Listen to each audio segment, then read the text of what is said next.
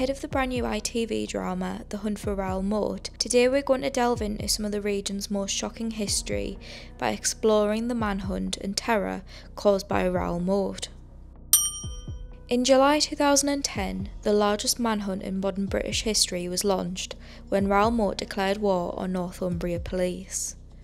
In just 1 week, the 37-year-old ex-con went on a murderous rampage, evading over 500 officers and sending terror across rural Northumberland. But what caused this father of three to finally snap and go on his murderous rampage? Raoul Moat was born in Newcastle upon Tyne, where he and half-brother Angus were mostly brought up by their grandmother in the Fenham area. His mother reportedly suffered from bipolar disorder and spent a lot of time in mental hospitals.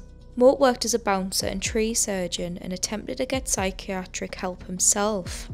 Moat never knew his real father, who he would later be revealed to be Peter Blake from Birmingham. Peter said he had no idea that Moat's mum, Josephine Healy, had been pregnant when they separated. Friends and family of the killer said it could have been Moat's desperation to create the perfect family life he never had that led to his violent rampage when he lost it all.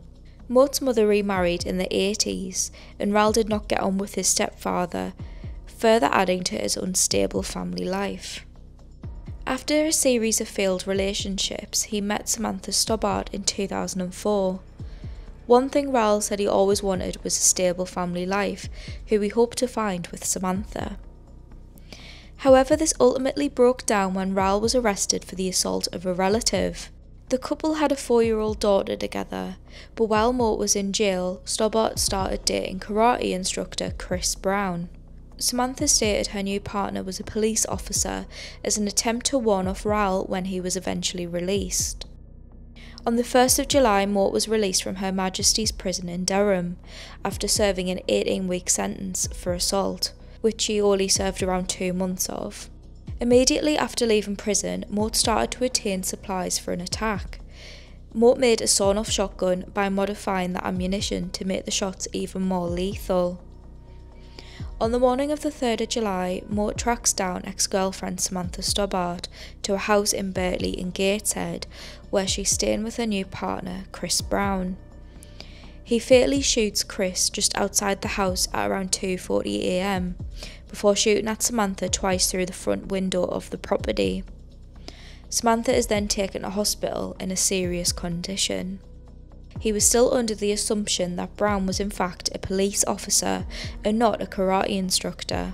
It's believed that this fact added to Moat's long-running hatred for the police and saw this as the police taking something away from him. In the early hours the next morning on the 4th of July, he made a phone call to Northumbria police, declaring that he intended to target police officers. Just moments after the phone call, Moat changed vehicles and shoots an on-duty officer, PC David Rathband, in East Denton, just west of Newcastle, at around 12:45 AM. He shot PC Rathband twice in the face, leaving him instantly blind there and then. Moat rang Northumbria police again straight after shooting him, admitting to the crime but stating he wasn't going to stop there, emphasising he was out to seek revenge on local police. The officer was taken to Newcastle General Hospital in a critical condition, and Northumbria police later announced the shooting as linked to the Birtley inquiry. That afternoon, the force also warns the public not to approach Moat and say that they are actively tracking him. On Monday the 5th of July, the case is referred to the Independent Police Complaints Commission. Northumbria police say they were warned the previous Friday by a Durham prison officer that Moat intended to cause serious harm to his partner.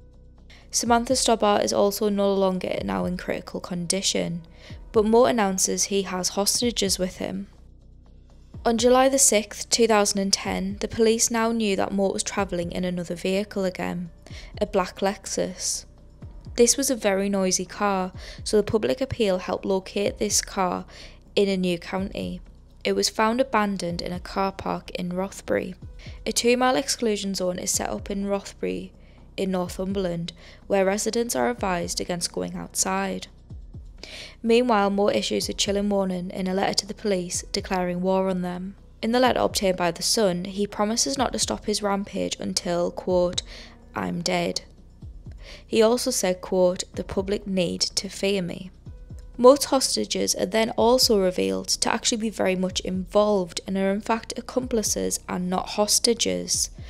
Carl Ness and Kurama Wan both delivered messages to their families explaining their involvement with their, quote, friend Raoul Moat. Their families then submitted these notes to the police. After the pair were caught on CCTV buying Moat supplies, the pair were then caught and arrested. On July the 7th, 2010, the police now offer a £10,000 reward for anyone that can come forward with information on Moat. The Police Service of Northern Ireland sends 20 armoured cars to help the Northumbria Police, while the Metropolitan Police provide 40 armed officers as well. Police also find a makeshift campsite where Moat had been hiding out. Amongst the debris, the police find a disturbing message on a dictaphone, saying, quote, "For every lie I hear about myself in the media, I shoot an innocent member of the public." A social media blackout then followed. On the 8th of July, the police had said that Moat had made threats to the wider public and therefore urged people to be vigilant. Later that day, Carl Ness and Kurama Wan appear in court, accused of aiding in Moat's conspiracy to kill policemen.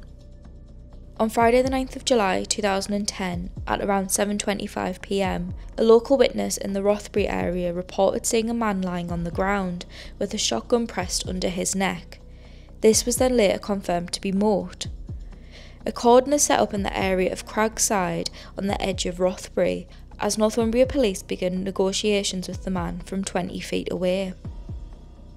It was also this day that former England footballer Paul Gascoigne turned up to the standoff between Moat and the police with chicken, lager and a fishing rod, but he was then turned away by police. Gascoigne said he was at his most vulnerable with alcohol at the time, where he was involved with a gruelling battle of alcohol addiction. On Saturday, July the 10th, 2010, police fired 2 stun guns at Moat after around 6 hours of negotiations. Soon after this, at around 1:15 a.m, Moat makes his final shot of his killing spree, shooting himself. Moat is then taken to Newcastle General Infirmary, where he is officially declared dead at 2:20 a.m. On Tuesday the 13th of July, an inquest into Moat's shooting rampage officially begins. A Newcastle coroner, David Mitford, also confirms that Moat died of a gunshot wound to the head. The manhunt is also revealed to have cost Northumbria Police over £1 million. Fast forward 19 months, on the 29th of February 2012, after being shot and blinded by Raoul Moat, PC David Rathband takes his own life at his home in Blyth, with many saying he was Moat's second victim. It wasn't until the 11th of March 2011 where the 2 accomplices were sentenced to life in prison for their role in aiding Moat's killing. Carl Ness and Kurama Wan are found guilty of the attempted murder of PC David Rathband, conspiracy to murder and robbery. Ness was also convicted of Chris Brown's murder. He was given a 40-year life sentence, and Wan was given a 20-year sentence. Many people wonder how long Moat would have been given if he'd have faced his sentence instead. What North East true crime story would you like to hear next? Please let us know in the comments below.